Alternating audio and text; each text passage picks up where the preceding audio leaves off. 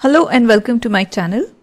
In this video we are going to solve the 9th question from CBSE Class 10 2023-24 practice questions for Mathematics Standard with subject code 041 section A, which is multiple choice questions for 1 mark each. Now this question is from the circles chapter.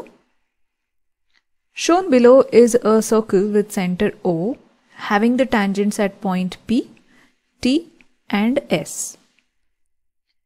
If QR is given as 12 cm and the radius of the circle is given as 7 cm, then what is the perimeter of the polygon PQTRS and O? So let us first understand this question. As it is given here that the circle is having 3 tangents, that is at point P, that is at this point, and at point T over here, and at point S. And the length of QR is given as 12 cm, and additionally it is mentioned that the radius of the circle is 7 cm. So OP is the radius, so let us write here 7, and OS is 7 cm as it is the radius again. Now we have to find the perimeter of the polygon. So let me just highlight it. So this is the polygon we are talking about. Now to find the perimeter, we have to add all the sides of the given polygon. Now OP and OS and QR sides are given, but we do not know what is the side length of QP and RS. So if we find out what is the length of these two, we can just add them up and find the perimeter. Now to find this out, we are going to make use of a theorem called as two tangent theorem. So let us first discuss that.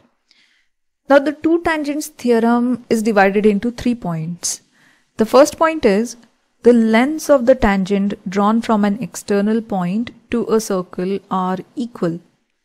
Now you can see I have drawn a circle here, and A is a point external or outside the circle, and through this common point I have drawn 2 lines as tangents to the circle, that is tangent AB and tangent AC. Since the two tangents come through the same common point, the length of AB becomes equal to the length of AC. So if AB is 6 cm, AC is also going to be 6 cm. So this is the first point of the two tangents theorem. The second point says that the two tangents make equal angles at the center of the circle. Now from this external point, let us draw a line which connects to the center. So let us draw it this way. Now when we draw a line connecting the external point to the center of the circle, according to the theorem, the center angle, which was the whole angle O, gets divided into 2 equal halves. That is, angle AOB becomes equal to the angle AOC. Now the third point is the line that connects the exterior point to the center will divide the angle between the tangents into 2 equal halves. That is, this is the angle between the two tangents. So this line divides the entire angle into 2 equal halves. That is, angle OAB will be equal to angle OAC. Now let us see how we can use this theorem to solve the example above. Now here there are 3 external points to the circle. One is at point Q, one is at point R, and one is point, I have taken it as A. In the original question, this letter is not given. I have considered this as letter A. Now A is an external point through which 2 tangents are drawn, that is AP and AS. So the length of AP becomes equal to length of AS. So let me write here, tangent AP becomes equal to length of the tangent AS. Similarly, if we consider the point Q, that is external point Q, the length of QT becomes equal to the length of QP.